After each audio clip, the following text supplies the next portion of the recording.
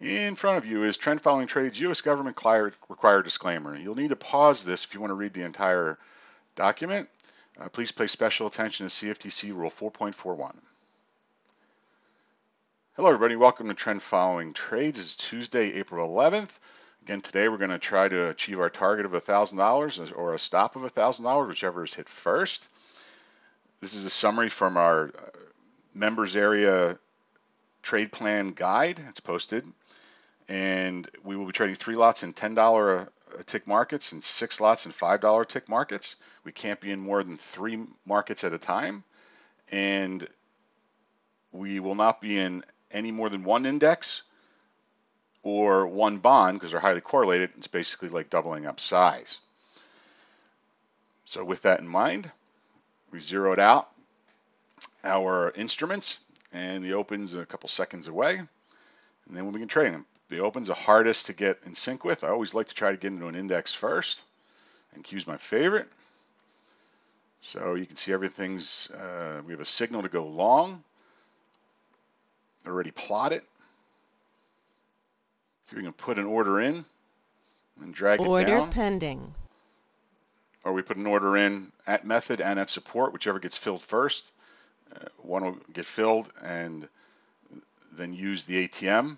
That's in the row. Order and then cancel out the other one. Order canceled. So we're long at support. Just move the stop up a little bit. Stop filled. And sure, now we got stopped out of that real quick. So it seems like so far every trade's been a loss on the NQ, my first trade. And that is the hardest part for me, at least, is getting in sync with the market. EMD trade button setup. Order pending. Good old EMD. Now here we put a bracket order in, one at resistance and one at method. Now what's here is it's going to pull up automatically. It did that all by itself. Order filled. As the order canceled. goes back, it automatically pulls the method order up to get a better entry. So it got in short. 2 brick stop, 4 brick target. Now here's the 6B. Order pending. I don't have the background market structure turned on, order so filled. I really should, because I don't believe we have a lower low or a lower 6C high. 6C trade button setup. Short. And then the 6C here. We broke through the range, come back and tested it. Order pending. See if we can get short at resistance. So we're short the EMD. We're short the 6B, and if we get short the 6C, we can't be in any more markets as long as we don't hit target or get stopped out. So the white box means it hasn't been filled yet. Order filled.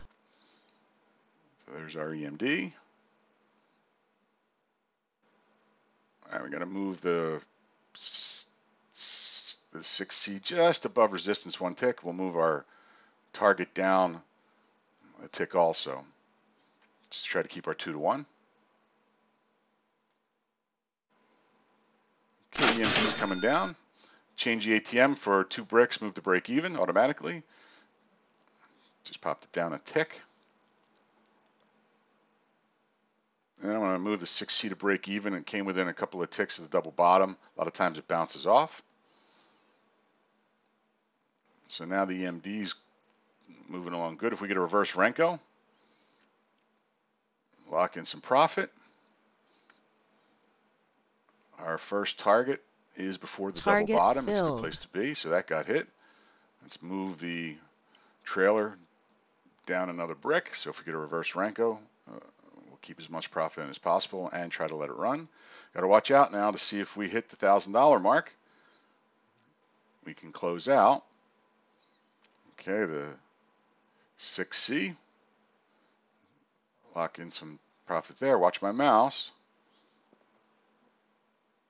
Again, in my head, I try to do the math, see if I can close out. Getting close. Target filled. There we go. So that's it. And that's all done in about 12 minutes, less than 12 minutes. So now, I'd like to go over these trades. And we'll start with the NQ, turn the trade markers on.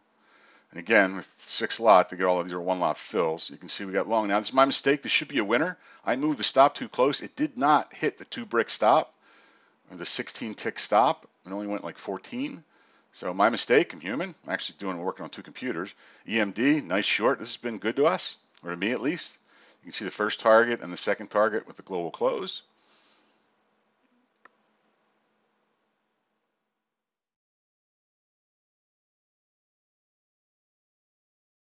And then we have the 6C, got in at resistance, pulled back a little bit, and then took off nicely.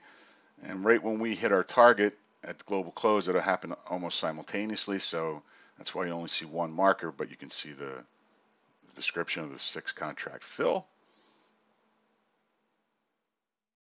So that was nice.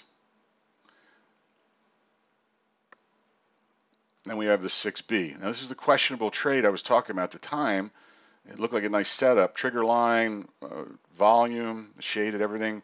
But one thing I'm going to do is I'm going to turn on the swing point, higher high, lower low, market structure, the background coloring. Always like to trade with market structure.